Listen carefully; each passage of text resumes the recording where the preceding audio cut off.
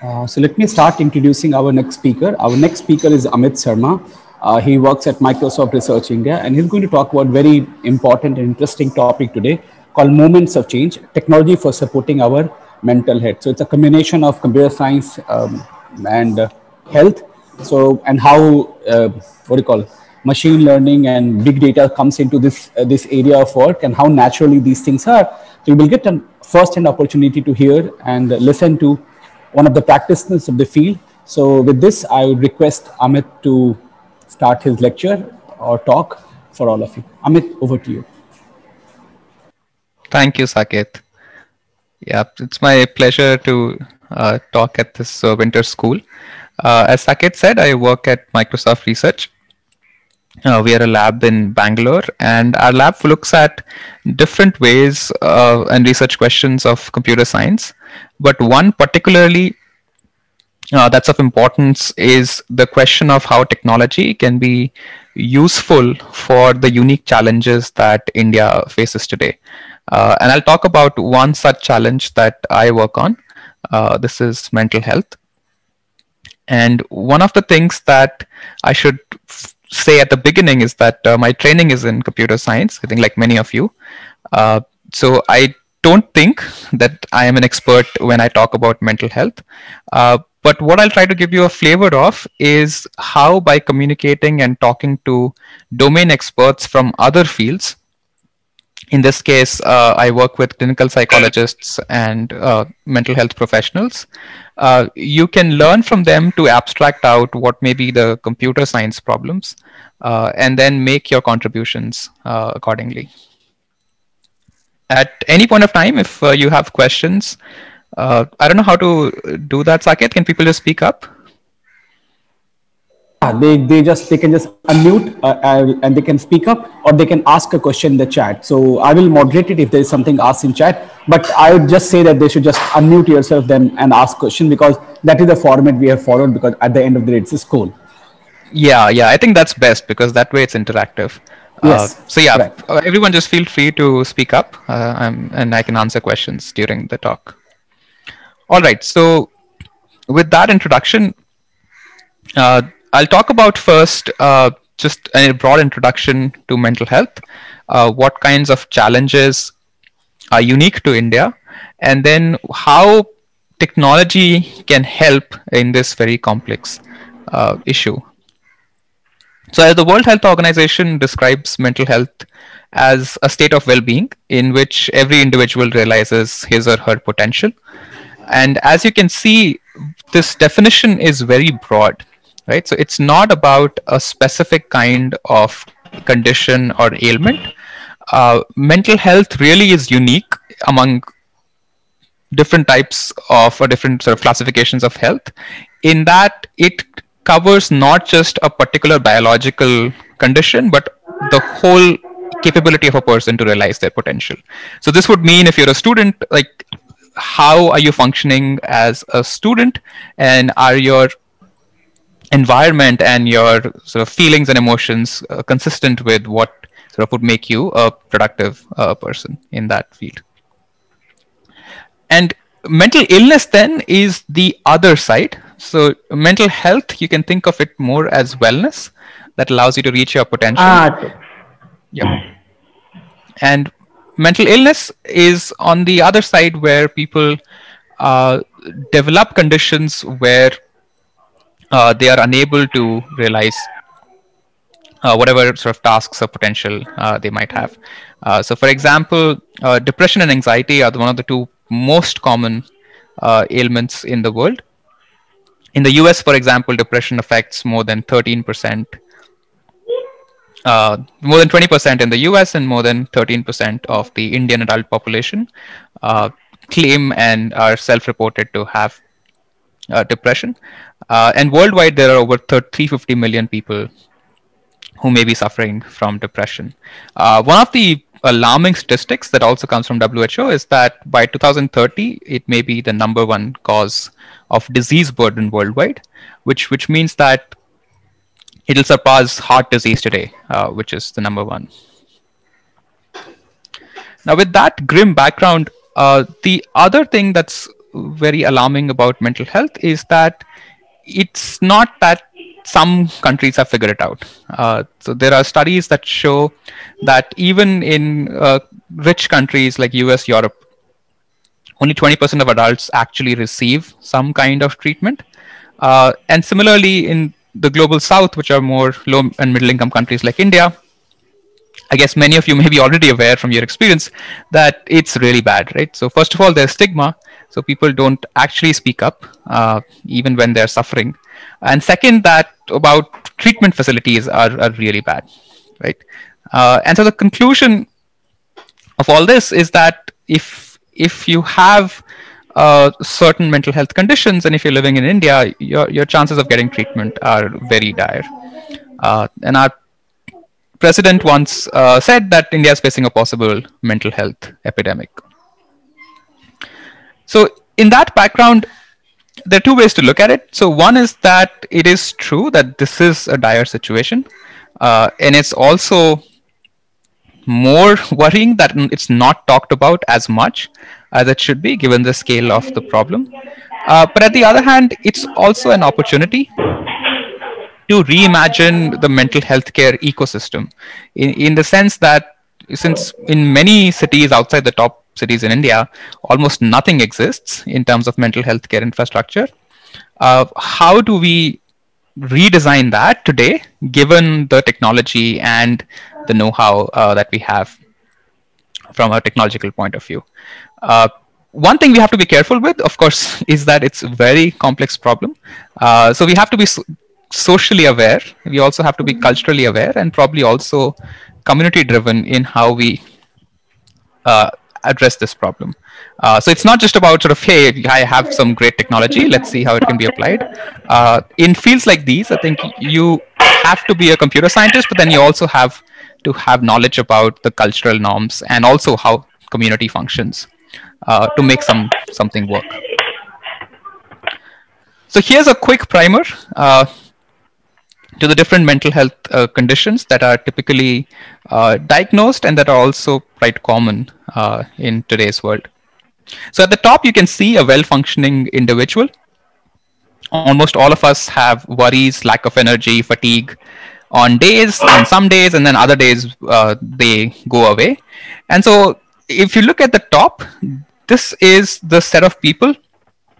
This is basically everyone, right? So the people are going through these different kinds of emotions off and on. But as you go down, what starts happening is that these kinds of distress emotions start taking up more and more of your time and your experience. And that's when people say that early treatment is useful. So at the top, you have mental well-being, there's no distress. When sort of these things are getting more attenuated, then you would want to start thinking of treatment or some kind of therapy that can be useful. And as you can see, as the person goes more towards the bottom of this figure, these are sort of specific mental health syndromes that can be diagnosed by a clinical psychologist or a psychiatrist. So you may have sort of the first bucket, which is anxiety, which is more connected to panic and avoidance. You may have mood syndromes, depression, and in severe cases, also psychosis. So with that introduction, you can start thinking that, first of all, it's not something that you can imagine can be solved by one machine learning algorithm or one sort of technology that you can deploy in a hospital, right? If you just look at it, I think you'll realize that it's much more multi-pronged than that. And one of the things that has happened is that in different stages, different kinds of interventions have been shown to work. So at the top, peer support tends to be one of the best ways to address people's distress. So this could be as simple as talking to a friend, or it could be sort of a more institutionalized way of connecting you to anonymous peers and sort of sharing what you're going through. In the second step, we have semi-trained counselors or phone helplines. So ideally, peer counselors can sort of only help so much, but then one of the best innovations that has come up in the world in mental health is that you don't always need a doctor, or you don't always need someone who's a clinical psychiatrist to converse with a person and sort of help them. In early stages, I think even with basic training, semi-trained counselors and phone helplines can help. So you can think of them in the health world. If you're aware of community health workers like ASHA workers in India, this is the alternate of that in mental health. And then finally, of course, we have clinical psychologists or psychiatrists. These are needed, and I think these are the sort of main experts here. But what India has evolved, and I think many countries have evolved, is a system that sort of has all three working. And this is what I'm showing you as examples here. So peer support today is with friends, but also online. So just like Facebook, there are communities, Talk Life and 7 Cups of Tea that provide peer support to anyone. So you can be a user who joins anonymously, you share what you're going through, and other people come and support you. Similarly, there are phone helplines. In India, we maintain a repository of all phone helplines on this website that you can see, ineedhelpnow.in. And these helplines help people in times of crisis or sometimes in lieu of therapy. So if you're in a small town and you have no access to therapy, often people call these helplines, which are available. And then finally, this is more relevant to a technical audience, is that there are now apps coming up. So I've just mentioned 2 that are built out of India, InnerHour and Vysa. And these apps are trying to simulate what sort of happens in therapy with some simple self-help techniques that people can use. In this talk, I'll try to give you a flavor of how technology can amplify these support systems. So in part 1, we'll talk about peer support. And if there are people already going online and talking about their feelings, being vulnerable there, how can machine learning augment their experience so that they get better help online? In the second part, I'll talk about the sort of hard problem of stigma, because we have to remember that there are some people going online, but for every one person who goes online, self-expresses themselves, knows about things like depression, there are many others who don't even probably know what they're going through, or they don't feel that what they're going through is sort of something that is common and something that can be taken help for. And so in the second part, we'll talk about this kind of catch-22 situation, that if someone is struggling, but they don't know the right resources, or they don't even know the right thought process to sort of find help, then can we actually reach them and help? And then finally, if time permits, we'll talk a little bit about India's phone helpline systems. This is also a project that we are working on, and just seeing how the current helplines can become more technological savvy and sort of help more people with the same helplines. With that background, are there any questions at this point?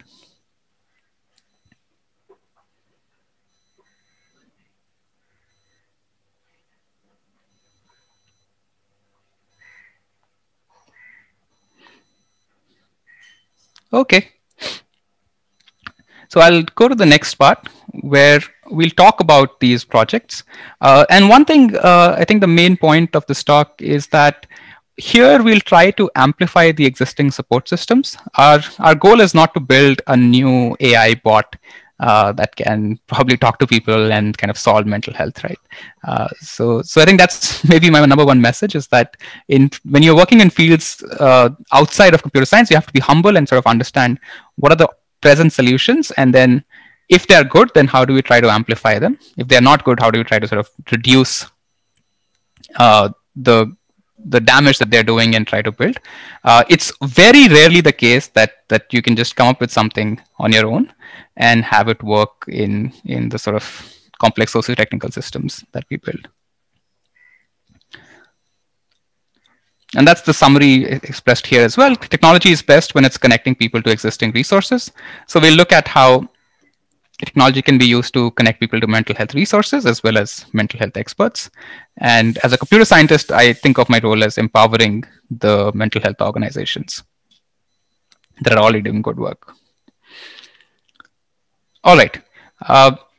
So the first part, we'll look at how data and machine learning can help in this ecosystem. If you're not familiar, I'm just giving examples of two websites, but this is now a very popular phenomenon where people go online anonymously often and share some of their most private and vulnerable feelings, what they're experiencing, going through, and then magically other people on the internet who may not know this person actually come and respond. So this whole idea is bound by the strong sense of community, where a lot of young people are helping each other, and in some way it's good because only in some sense many topics can only be answered by your peers of a similar age group, of a similar background, and so on. And so this is really good, but it's all not that golden. So let me give you some examples of typical interactions that happen on these kinds of websites. So the first person, let's call them a seeker. They say that they're being overwhelmed. There's a responder who comes and sort of tries to give them some simple reflection techniques, and then they also give them some suggestions. And so this person says that this is great, I hadn't thought of it, and this helped them. Right? So this is the kind of ideal interaction that you would want. But at the same time, this is an online social network, right? So what do you expect? So other times when, in this case, a person is talking about suicide, and the response that comes is actually a bad joke on that. And so what we really want on these systems is that the first kind of conversations should prevail, and somehow there should be less of the second kind of conversation. And there are more sort of sad cases on these kinds of websites where someone expresses themselves, says what they're going through, but then nobody responds. So it's just completely blank, and perhaps it sort of reinforces the sort of bad feelings that a person might be having about being alone, and so on, right? So we don't want the things on the right, and what do we do about that? So we worked with this organization called TalkLife. This is a company that runs one of these online social networks. And our goal with them was to first see if we can use data to identify the problematic conversations. And second, if we can use the user level data to see what responses can be effective. So we took data from these websites, and we had data from about 3.2 million posts and 25 million responses. And this was data for everyone who joined after 2016.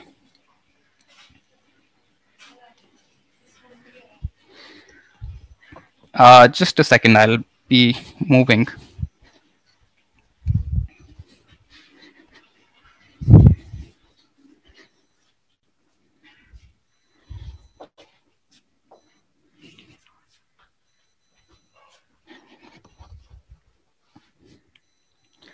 And in this work, we were looking at what kinds of conversations and users, as I said, are more connected to good responses. So the hard question in here is, how do you define what's an effective conversation? One thing could be that you say it's positive, and you can say that the change that happens in a particular user's response is a positive cognitive change. So for example, you may have variance nuance definitions in clinical psychology. They're often measured using a qualitative scale, and it's hard to capture from text data. And when we came in, we saw that if we rely on the really true definition, it may be very difficult. And therefore, a better way of doing this would be to rely on something simple that we can develop. But then what we do is that we try to see how much does this simple metric that we have correspond to the real value that we want to establish. So that's what we did here. While we do realize that characterizing what may be useful to a person is really hard, we said that let's start with something simple. So let's say that if you observe a change in sentiment for a seeker on a topic that they initially talked about, that's a moment of positive change. Right? So in some sense, we have abstracted out this problem from a psychological concept to now a change in sentiment. And today, natural language processing is good enough that you can actually detect change in sentiment using text. And the way we tried to detect whether this was working or not was that we also collected data from anonymous crowdsourced workers on whether, when we detected that there was a moment of change, whether people also thought the sentiment increased. So here, for example, you can see that this is one of the texts that we showed to anonymous annotators, and their task was to label the sentiment, whether it has an increase or not. And what we found was that about 80% of the conversations can be identified by something simple, like not even natural language processing, but sort of just labeling the conversations if they had some explicit expressions. I'm giving some examples here. So someone might say, thanks, I feel better now. Or they might say things like, hey, you have a point. So this is useful. So one thing to note here is that these expressions would be high precision, right? Because if someone says that, more often than not, they did feel better, but they won't be high recall. So that's something to keep in mind. So in some sense, we'll get a lot of conversations where people felt better, but that may not mean that we are getting all kinds of good conversations. Once that was done, we could imagine building a machine learning model where we have these labels of two types, right? One type is where people actually self-reported that they felt well, and the other was these labeled data. And then we did a 50-50 split between moments of change and non-moments of change threads. So this is standard machine learning. If you're already had lectures about building predictive models, that's what we are doing here. We have labels now based on the text that I just showed you. And then now we want to find out the features that lead to positive conversations. The specific features we used are from both the psychology literature as well as NLP. So from the psychological literature, we took linguistic inquiry and word count based features. And for the others, we used mental health based features, which were used in NLP before. So think of them like n-grams for specific words like anxiety, depression, suicide, and other concepts. And the model that we used, we tried a bunch, but I think I'll just describe gradient boosted trees. So the model here was pretty standard. We found some impressive results. So you can detect conversations with moments of change with high accuracy. So for example, the language used by responders is most predictive of a moment of change. This was slightly counterintuitive, right? So if you think about detecting a positive change in a seeker's sentiment, it turns out that it's not important to look at what the seeker is saying, but it's important to look at what the responder is saying. And post hoc, that kind of made sense, right? Because the change has to be brought about only by what the responder can say. And so that's what we find in our machine learning model as well. And then words related to sentiment, affect, intimacy, and mental health language were important.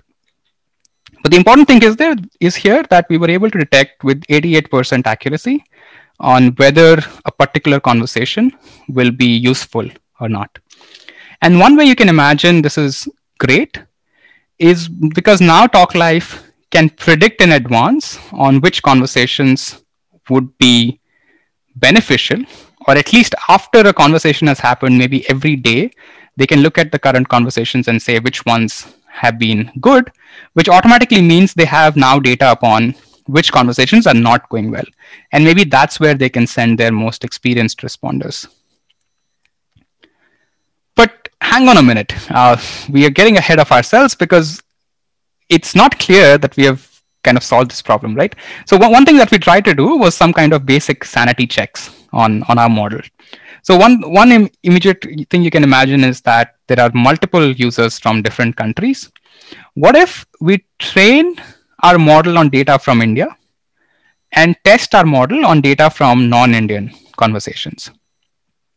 Similarly, you can imagine the reverse, where you can train on everyone from outside India and then test on Indians.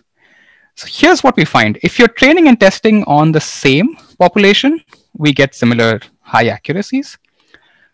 But as soon as you generalize your model to a different country, our accuracy decreases. And in one case, it's about 0.68, which is really low compared to 88 earlier.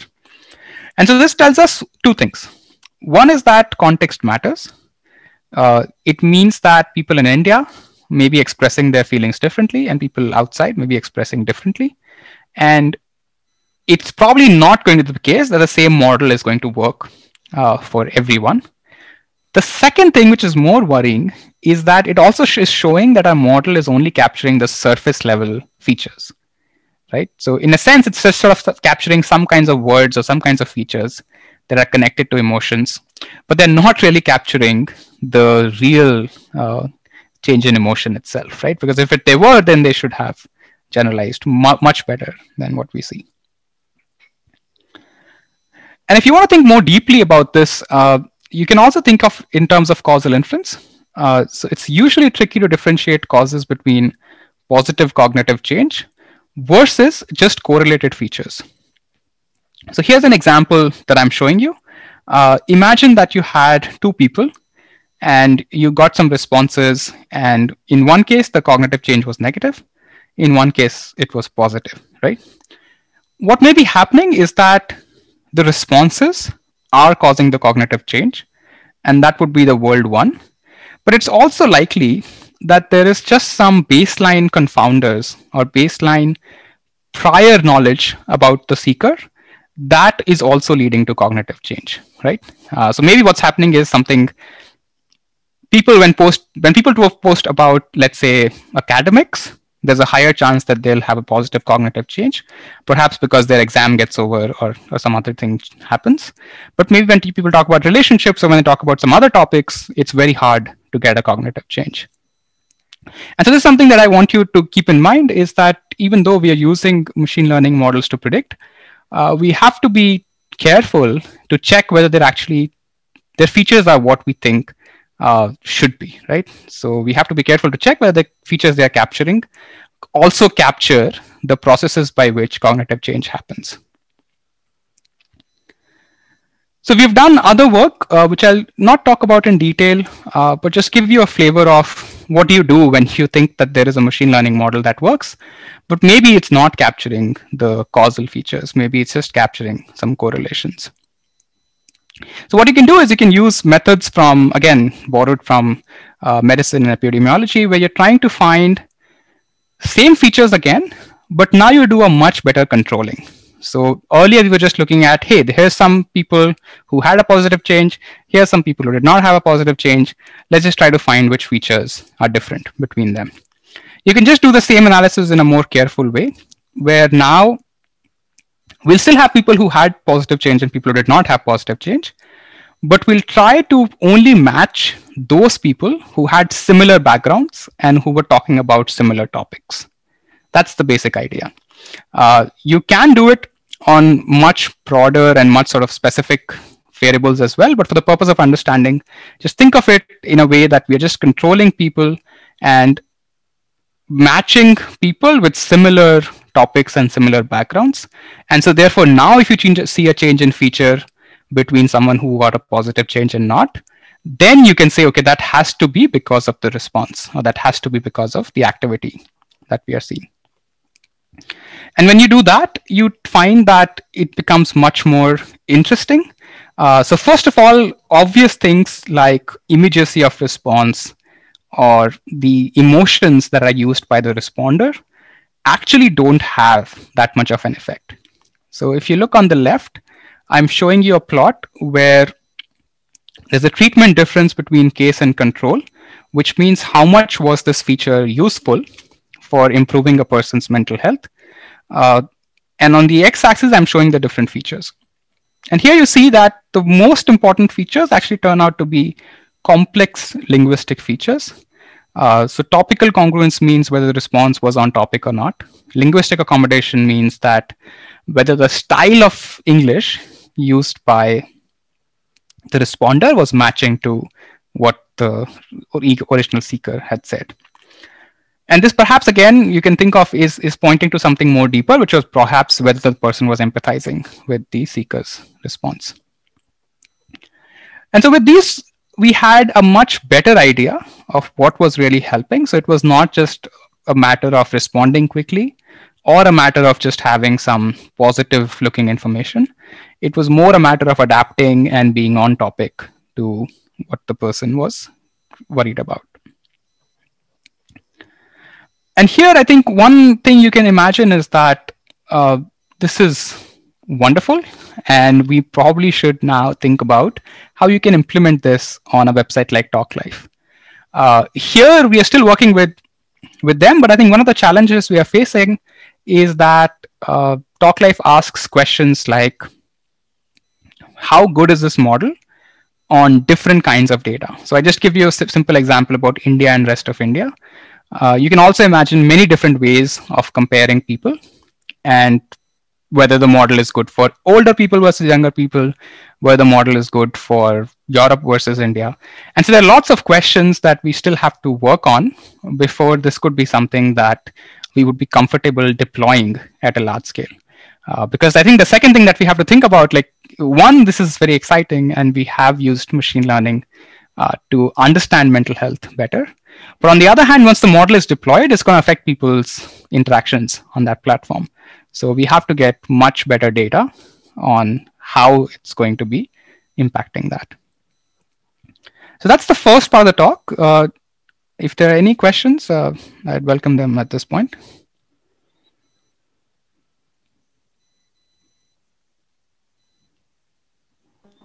Oh, I have a question.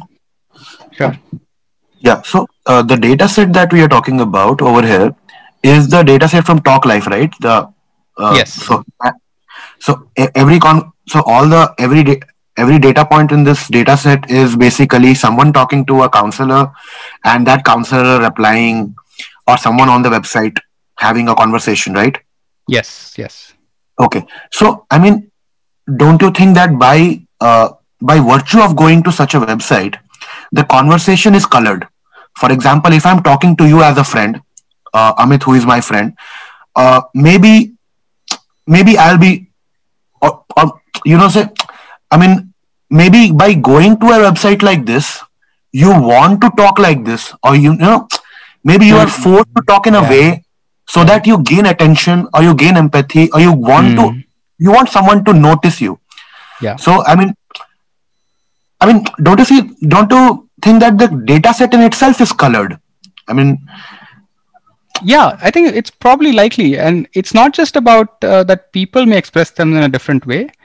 It's also that the kind of people who know about this website and are going there already colors the data, right? Because it's a specific demographic. I can almost think like people who have good access to internet, good fluency in English, and so on, right? So especially in an Indian context. I agree. Yeah, I think this is certainly a biased sample. But what I was talking about was, even within this biased sample, can we find patterns that generalize to only the users of this platform? Even that is hard. That's what I was trying to say. So even if you look for only the people who are using only this platform, even then we found sort of varying degrees of how people express themselves. Because I was remembering some. Yeah. I'm sorry. Yeah. Please go on. Yeah. Oh no, my question was, so I mean, 2 months ago I was talking to a sad friend. So I mean, he was sad because something was happening in his life.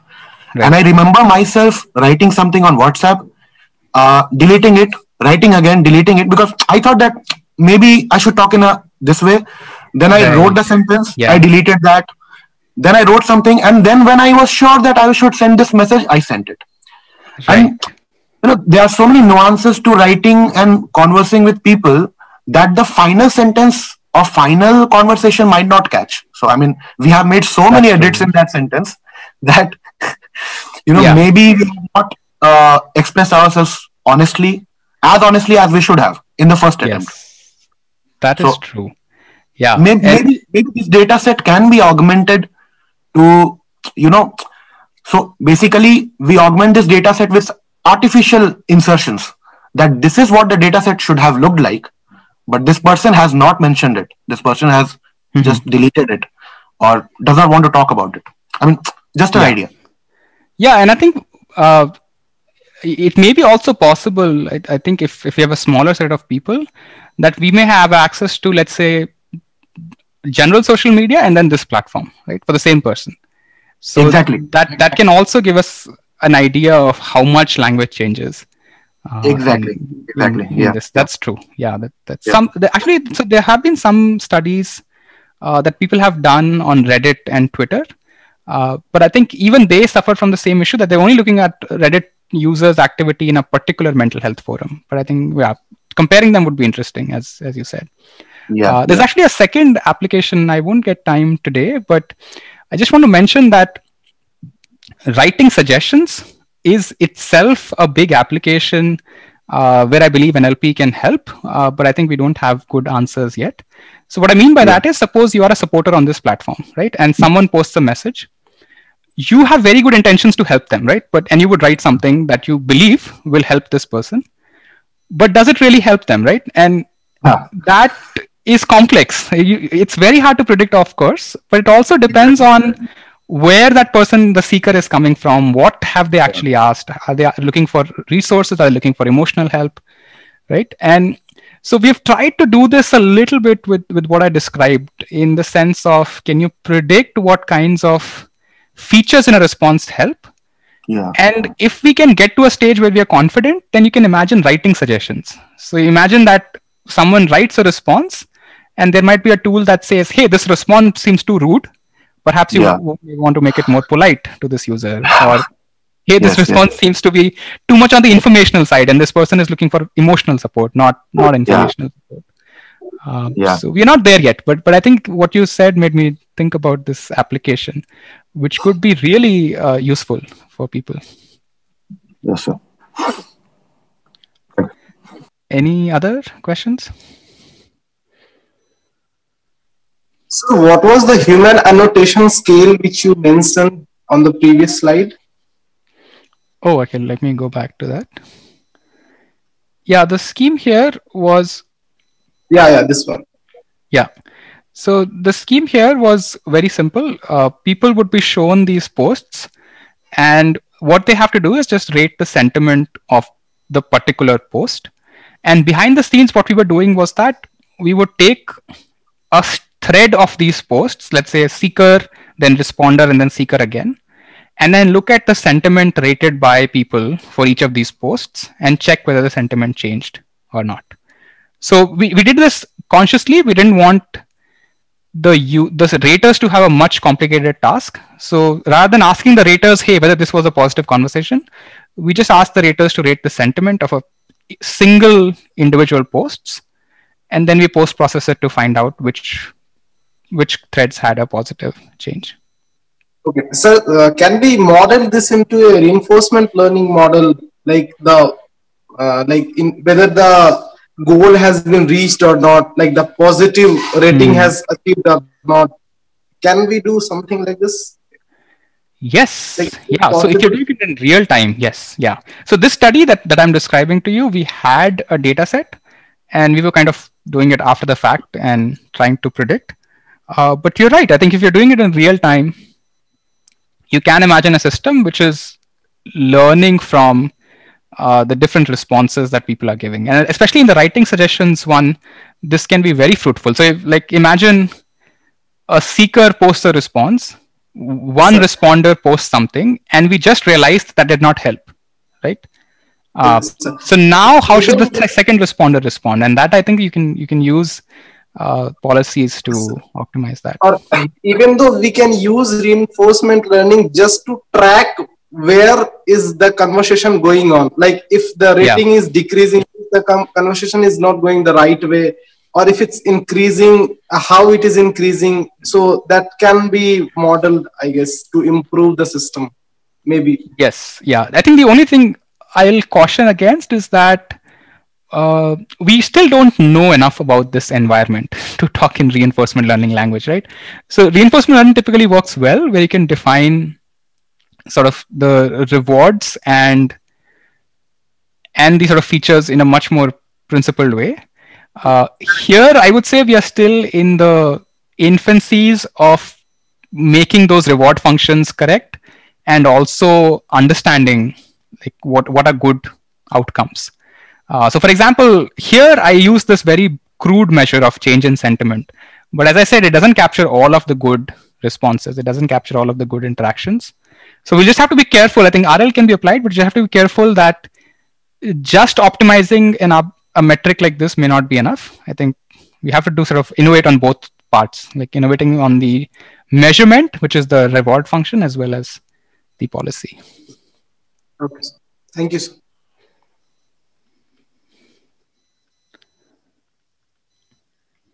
Great. I'll move on to the second part. So this part, think of it as more operational. One part that we can help with is data science, but then there's also a bigger chunk of people who are not even aware of these apps and probably don't have access to it because these apps are all English and on the internet. So I've been talking to and working with NIMHANS, which is a mental health institution in Bangalore. And one of my collaborators, Dr. Seema Mehrotra, says that people often take a long circuitous route to ultimately reach us and seek counseling. And perhaps this is because there's fear and stigma, even about admitting that you may have a mental health condition or an issue, and you may want to go to a counselor, right? Or a therapist.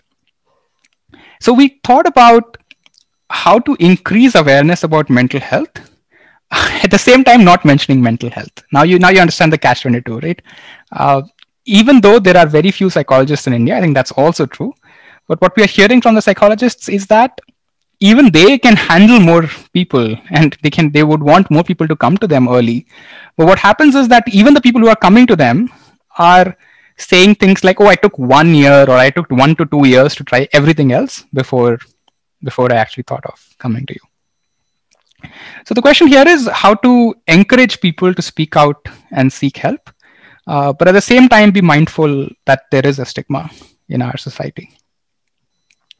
So Dr. Seema actually did a study first on trying to understand what are people's barriers to seeking help. And when you read through these lists, some of them would immediately probably resonate with you. People may think that counseling will make them weak or make them considered weak by others. They may affect retribution from job, from their family. They may think that it's not a problem, like it's just something that may go away. And sometimes they just don't believe that it can be like helped by therapy. One common misconception often is that therapy is just like talking. I can just talk for free with anyone. So perhaps why would I need something to pay for or for being a professional help? Anyways, so I just wanted to mention all these because many of these actually are impeding people from reaching out, which means that as simple as even if there's an app available, right? Let's say there's an app available for mental health, and let's say that it's magical, like it'll just solve, there's nothing like this exists, but I'm just saying it as a thought experiment. Suppose there's a magical app that exists. Even then, people may not use that app because they might think of many of these things that I just mentioned. So we thought about what can we create that helps people actually cross these barriers and encourage them to talk to a real person. So in our case, it's a therapist, but you can also imagine peer support acting in a similar way, that you want more people to come to Talk Life. But how do you increase awareness about Talk Life in a way that people are willing to use it? So we came up with this basically like two-step architecture. The first is that we have to focus on breaking these barriers. So we have to focus on how we can help people sort of just reframe whatever concerns they have and present them alternative information. And the second was self-discovery. We also want to enable people to learn about themselves as well. Because you might be feeling low, sad, anxious, but you may not be understanding exactly what is going on. So with that, we thought that let's create an app, because none of like that exists. Most apps today that exist focus on self-help, which means that you can get many techniques and tricks to sort of have a good habit routine, work on yourself and so on. But none exists to actually break your barriers to seek help. This is what we have created today, and it's now under testing, and I think should be out on the Play Store soon. This will be a free app. It's from NIMHANS, the organization, and we are working with them on building this app and also looking at how we can build interesting, intelligent features in the app so that it can help others. if you're interested in trying it out and giving us feedback, I mean, just send me an email. I'm happy to connect to you. But more broadly, also, the way we are looking at it is like a research project where we are trying to build something that we believe from research should be useful for people with mental health concerns. And then we want to actually deploy the app and learn whether that actually helps people or not. And of course, from those learnings, we'll also learn more about what kinds of technologies can be useful. How much time do I have, Saket? 15 minutes at least, but you can take 20 minutes. It's perfectly fine. Go at your pace. Okay, no hurry. Sure. Okay. So with these two, right? So I've given you a flavor of what we can do on the online space, which is global, and it, as one of the commentators pointed out, it still is a colored view. It still is a very specific sample, but it's broad. It's sort of global audience, and then people, especially the people who can access the internet and are online. The second project I showed you was about people who had phones and perhaps could talk in a local regional language, not just English, but any language like Hindi, Kannada, Telugu, and so on. So those people can now access the same kind of resources. And they can also look at how to break some barriers to seek help. The third part I want to point out is probably the part that would affect most people, but is also in some sense the most neglected. And what do I mean by that? So in India, there exist mental health helplines, which means that they are crisis helplines. They're also counseling helplines, which means that if you're not feeling well, and let's say you are at home, what do you do, right? So one answer is if you know about these websites, you can browse them, but that's unlikely. If you had a phone and you had access to some good apps, you would probably use them. But after a point, you would realize that those apps also are just not that useful, because then you're not talking to anyone, right? You're just sort of working with an app. So what happens is, for most people, helplines are a way to actually reach out to someone real and someone human being on the other end, talk about their problem, and hopefully if the helpline is good, that helpline actually gives them either advice or sort of sometimes they just listen to them and give them this reassurance that someone is there who's listening to them. But what's happening in India is that those helplines are underfunded, and there have been reports by journalists where, for example, this journalist tried 40 calls to all the available helplines in India, and I think they found like maybe only 6 of them worked, or some small number like that. So what it meant was that nobody was answering these helplines. And that's kind of one of the worst things that can happen. Like, you're already feeling down, you're already feeling that there's not a lot of hope. And when you call this one number that is supposed to help you, that number also responds with nothing, no response. So this was something that we understood, that if we really had to help the mental health landscape in India, we cannot ignore helplines. Like, apps are good, websites are good, I think they're useful, but there's still a large fraction of people for whom the only way is helplines. And especially because now helplines can connect you to a semi-trained counselor, which can scale very well. So what do we do?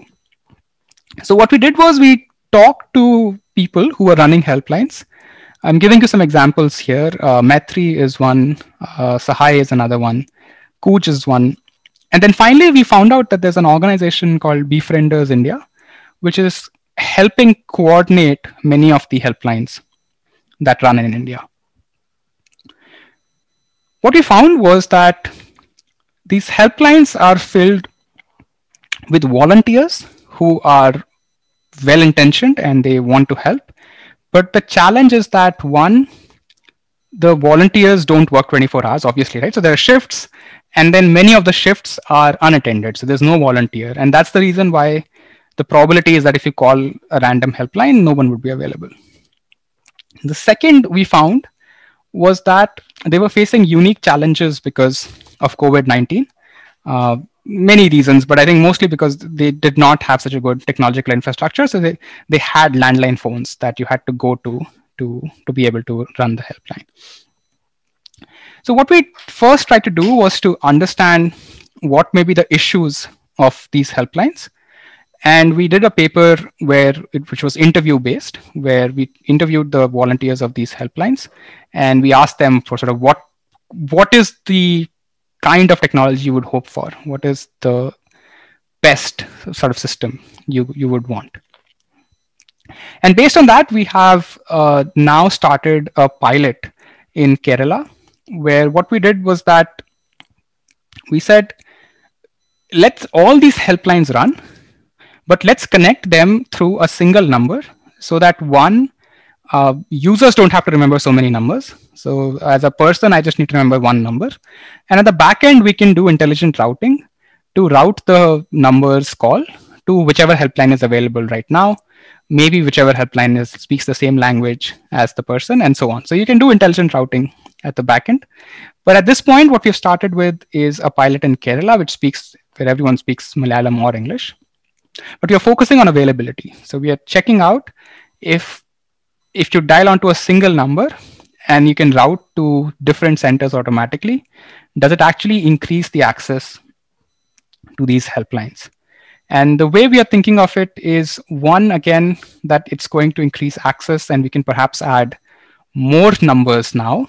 So let's say if it works in Kerala, we can add helplines in Maharashtra and so on. So you can increase the scope to entire India. And the second is that it's also helping us understand to what extent helplines can actually help people with their mental health as well, right? Because one of the things that has happened is that there's not enough research done on the efficacy. So how good are helplines versus an app? Or how good is, I don't know, like going to a clinical psychologist at NIMHANS? Of course, that's good, but if that's not available, then would helplines help? So those kinds of questions are not yet well answered, primarily because there's no data. So one of the things we are hoping for is, once these kinds of helplines are available that are technologically routed, we'll also start collecting useful data about when people call, how long these calls are, with privacy restrictions on what kinds of topics are being talked about and in what cases it's successful. And as a side goal, we are maintaining an up-to-date list of all helplines in India. So this was also another one of these things where we started with a research question, but we found that there's something pretty much very practical we can do, because nobody is actually maintaining a full list of all helplines. And so we just did that on our webpage. To conclude, I hope I gave you a broad brush on what are the key challenges in mental health today and how technology can be useful, in a sense, to just augment the capabilities of people who are already working in the domain.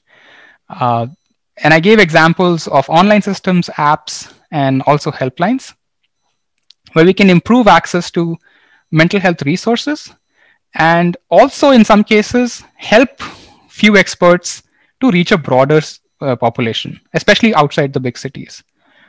If you're interested, you can check out our project. There's a link that I'm sharing here, but you can also just search for Moments of Change at Microsoft India. You'll find a list of the papers that we have done and also some of the collaborators that we have. And at this point, I'd be happy to take more questions. Thank you. Thanks, Amit. So now the floor is open for questions from people. So please go ahead and ask question to Amit. Okay. Sir, what are the currently open projects in this Moment of Change thing? So currently, I think, as I mentioned, we are working on the app with NIMHANS. So that's the main project that we are focusing on. And separately, there's also a question of how the same technology can be useful in different contexts. So for example, how would it be useful on the web versus how would it be useful inside the workplace, for example.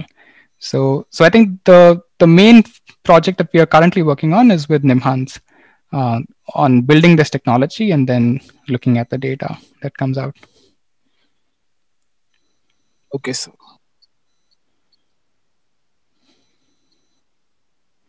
So, Yeah. So, for example, you mentioned that there is no data to see the efficacy of the helplines. However, how would such data be collected? For example, if a person were to use a particular helpline and then go on to seek therapy from a psychiatrist, would that be considered that the helpline did not help the person enough, or would that be considered a positive that the helpline was capable enough to generate awareness to have the person seek professional help? I think it'd be a positive, the second thing that you mentioned. Yeah.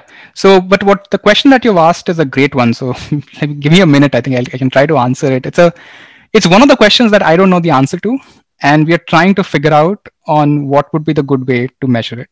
So the challenge is not just that there are sort of different pathways. So helplines are one, clinical psychologist is one. It's also that it's a very sensitive domain. So any kind of data collection that we do has to be privacy preserving and has to be with the consent of the caller. Because the last thing you want is a reputation of a helpline that it will record everything that you say, or it will kind of try to use you as data for whatever research that we want to do. So that's number one. So I think we have to be very careful about privacy. And the second is that if you do that, then how do you measure utility, right? So we cannot also just actually call people and ask whether the call was helpful or not, because often people would find that irritating, of course, but also we have to remember that you might have called at some vulnerable time. And when this call comes, it may come at some other time where you're with other people. And you typically not want people to know that you've been calling this helpline, right? So with that in mind, I think the kind of metrics we are looking at are, some of them are just correlational, like how much time you're talking, whether you're calling again or not. And then we are looking at innovative ways of asking people on the call itself, probably not by the same counselor, but probably by the system itself. Like once the call ends, maybe there's a system prompt that asks that, was this call useful, or would you sort of think that you would call again? Those kinds of things we are exploring.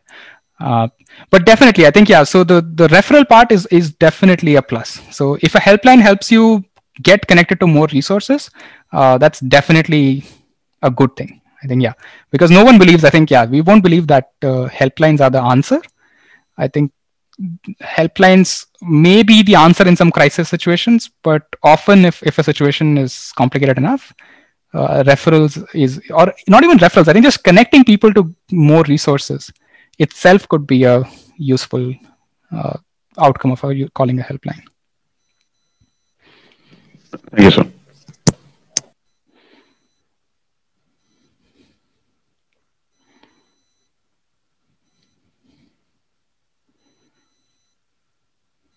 Great. Maybe one more question. If someone has it in the mind, please go ahead.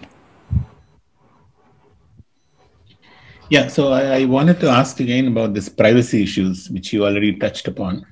Right. Given so much privacy issues in online and social media, I would think that the data you will get will be very, very scarce, because people may, the proportion of people who even come to online or even calls will be much, much smaller than people who are actually having problems, right? Yes, that is true. Yeah. So you mentioned about anonymous conversations and so on, right? And initially. Yeah. I mean, would people really come there? Because it's, how much can you trust that it is anonymous, right? Yeah, no, that's a good question. I think there are two parts of the answer to that. So one is, I think what is happening is that the situation is so bad, like that youngsters are willing to take that bet in a way. Oh, yeah. I think probably because if they probably can't talk to their parents about it, or they have tried to talk and it didn't work out. They are probably at some university or somewhere where those resources are not available. And I think probably what's mattering more is that they're already used to using apps for many things, and they're already sharing a lot.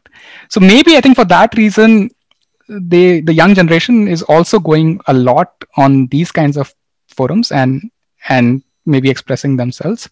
For a person like me, it's still I'm still surprised that TalkLife can work. Like the fact that you can post something anonymously and some other anonymous person helps you is itself a miracle to me. But I think somehow it's working. So that's the first part to your answer. I think I would be skeptical if sort of a lot of people were using this, but I think it's primarily the younger generation. I think that they're just taking up the apps and other kinds of things much more openly. Yeah, I guess the easy access compared to reaching out to somebody helps here, because here they just have to go on and key in and went out. Yeah, exactly. Yeah. But on the other hand, though, I fully agree with you. I think if you really have to understand the challenges and understand sort of the population level mental health, we have to move beyond sort of the social media and look at things like probably helplines is the best answer that I have today. But I don't know. But I think, yeah, we really have to look at sort of all the different kinds of access points and look at what kinds of even topics are coming about. Because one thing we also have to realize is that mental health is not just about like a particular person and helping them, right? If there's a common topic, like let's say the common topic is stress during exams, then perhaps we have to do something about that as well, right? And not just sort of help the single person. But even there are now these challenges. So if you look at TalkLife, most of the content I would say is about either relationships or like academic work performance, like sort of success, let's say, right? So professional success. On the other hand, if you look at helplines, the distribution is different. Relationship still is one of the key factors, but then there are many. Financial is a big one. So in helplines, often people call because there are financial trouble, which is a long-term financial trouble, and that is affecting their mental health. And so I think even those parts show you that there's more there. And I think any one platform cannot capture all the issues.